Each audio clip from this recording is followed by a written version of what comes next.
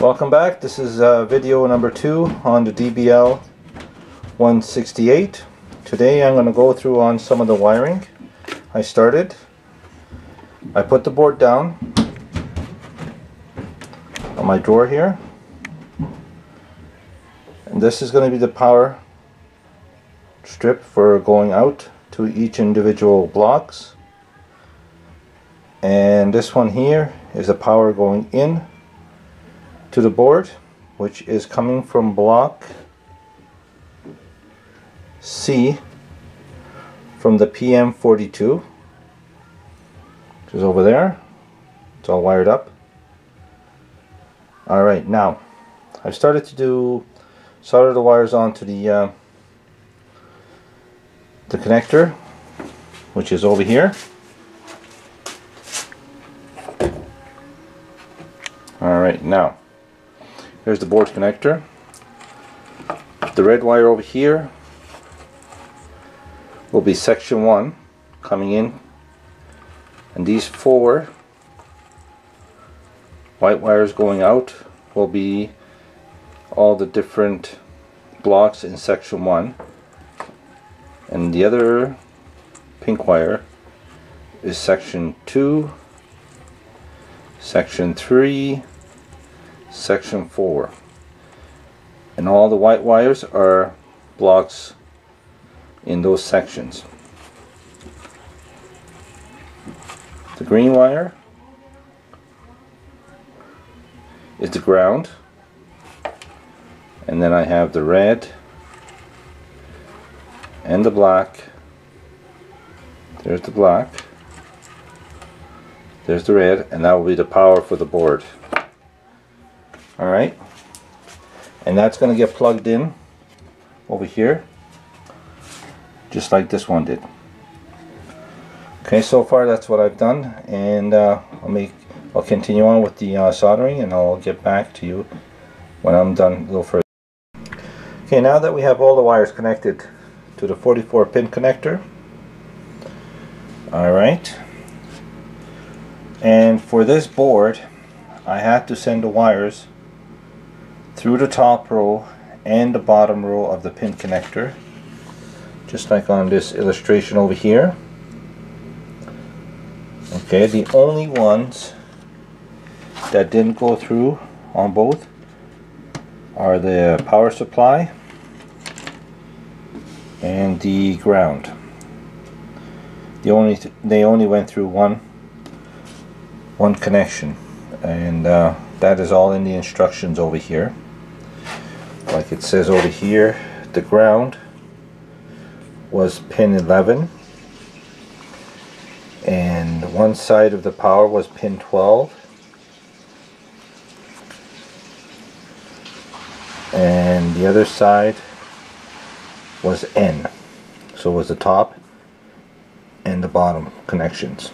Alright, so once that's all connected, I brought it over to another terminal block over here.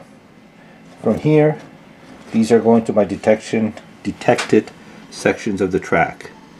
We have 1, 2, and 3 sections detected, and these will be the other ones on the layout that will be detected, and they'll get wired up next. Alright, and this over here is the power coming in from section C. And this wire here, blue one right now, is just a temporary, and that is connected to the frogs. Alright, welcome back. Now we have all the wiring done for this board for my first section, or the first level of the layout. And like I said before, those are the wires going in are the red or burr pink, or whatever you want to call them, and the whites are going out, and from there it goes out to the layout.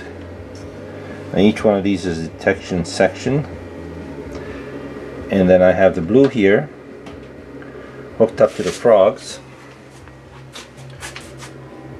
I drop a lead over here, and then it's soldered, and there's the wire, and again it goes over to the blue, which goes to section C, and this whole section is designated as C section, and each individual blocks is C1. Like over here I have C5 marked, so this section here will be C5 all the way up to this switch here. Alright, so now we have the wiring done. We hook it up to our computer, and there it is, hooked up to the computer. Now I have a train sitting with 3 engines and car, which is all the way up to the first section. So I don't know if this will pick it up, but here we go. If you look, we have this red dot on, indicating that it's occupied. That red dot is on, indicating it's occupied. Now if I move the train further up, as it leaves the first section, the light goes out, but it hasn't left this section yet, so the light will stay on. And this is a long section.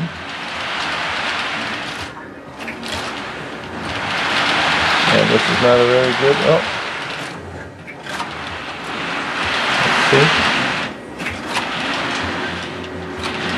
there we go. We have gone into the next block. So that light, and now we have the 2 sections occupied. And that's all there is to it. Now, the way the detection works off current. So the engines pick it up, it's drawing current, so it's indicating that it's occupied. Now the last car I have here has a little resistor. There it is. That's all you need. That little resistor there is enough to draw the current and trip the indication system on. That's all there is. So it was very simple. Sounds complicated, but once you go through it and get at it, it's very simple to do. May seem like there's a lot of wires, but there's other systems that have a lot more, and this is pretty easy. It is plug and play and it isn't, but it's still pretty easy. So there it is, detection system working. Next will be the signaling. So if you have any questions, comments, please post them, and thank you for watching.